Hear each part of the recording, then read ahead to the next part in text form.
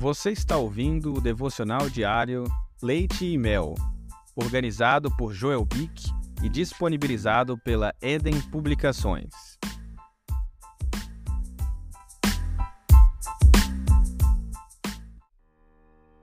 De Janeiro.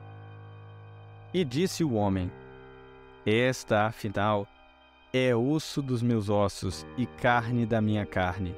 Chamar-se-á varoa, porquanto do varão foi tomada. Gênesis 2:23.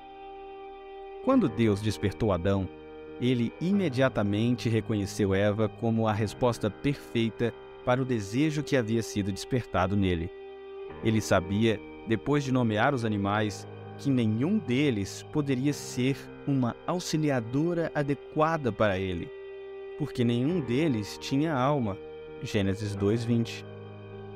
Ao ver Eva, Adão entoou uma espécie de canção nupcial, celebrando sua semelhança e união com a mulher ao nomeá-la.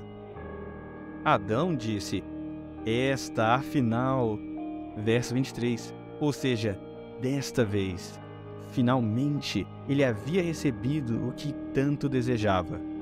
A estreita associação é enfatizada em seus títulos. A palavra hebraica para mulher simplesmente acrescenta a terminação feminina a palavra para homem. Assim, ela é chamada de mulher, isha, porque foi tirada do homem, ish.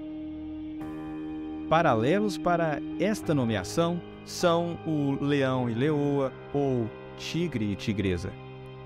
Por revelação divina, Adão percebeu que a mulher havia sido tirada de seu corpo.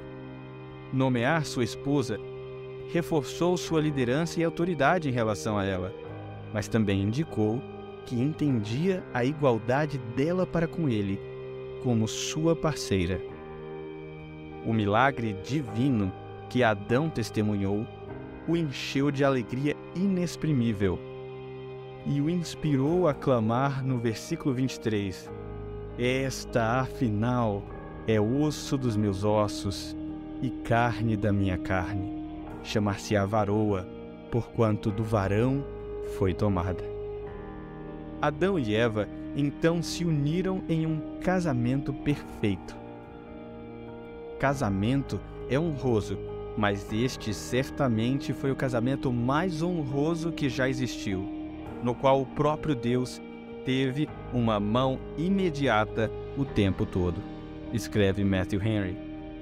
O puritano Thomas Adams diz: não existe tamanha fonte de conforto na terra como o casamento. O que você poderia fazer para reacender mais da emoção poética que teve no início de seu casamento? Você ouviu o Devocional Leite Mel.